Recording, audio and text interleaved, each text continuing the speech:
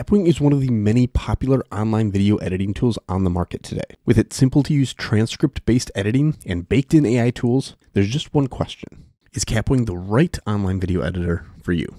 Kapwing is known for its versatility. It can handle both long-form and short-form content, making it a one-stop shop for various projects. The one thing I was not expecting from Kapwing and kind of blew me away was their integrated recording feature. This lets you capture video, audio, and screen share all directly in the platform, and has been surprisingly reliable. It is only limited to recording yourself and doesn't allow any remote recording of guests, but the ability to record and edit all in one place is definitely a benefit. And what's nice is if you're working through an edit and there is something you missed, you can easily pop open the recorder, record your new section, and Kapwing drops that new recording right into your timeline for you. This prevents you from having to jump to another platform, record the section, download it, and then upload it into your editor so that you can continue working. Now, the editing side is where things start to take a turn for me though. On one hand, Kapwing's multimedia library sort of reminds me of Canva for video, with B-roll, images, and other elements right at your fingertips, which is a nice experience. But when it comes to actually editing your raw footage, Kapwing quickly becomes complicated. Now, I will say there is definitely a lot you can do with Kapwing on the editing side,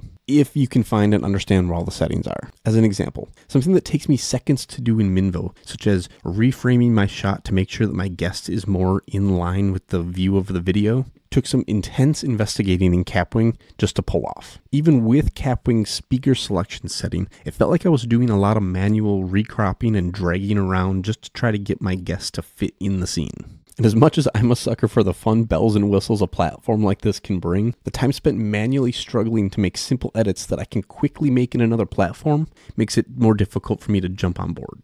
Kapwing can bring a lot of horsepower, but to me feels less beginner friendly and very much like you have to spend some time learning the ins and outs of it before you can really become productive with the platform. This is very different from being able to just jump straight into a platform and quickly knock out short form content. And this is also why I keep coming back to a platform like Minvo.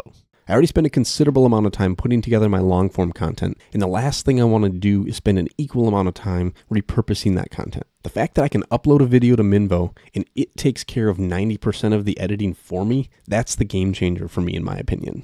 And any adjustments I do want to make are easy to find and not nearly as overwhelming for a beginner who's new to editing. If you want to learn more about Minvo and how easy it is to use, check out this playlist right here. We have tons of how-to videos and tutorials to help you get started and make the most out of the platform.